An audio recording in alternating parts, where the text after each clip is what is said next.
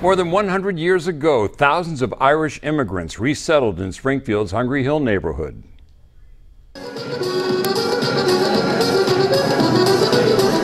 Irish traditions live on at the Hungry Hill Senior Center. Irish dancing was a highlight at today's Shin Dig on the Hill. Dozens of neighborhood residents shared their enthusiasm for Irish heritage. Hungry Hill resident Michael Shea is a relative newcomer, having immigrated to Springfield from Ireland in 1956.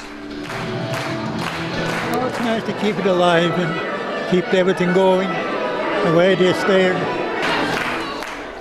True to their Irish heritage, these men and women who grew up in Hungry Hill celebrate with music and dancing dating back centuries.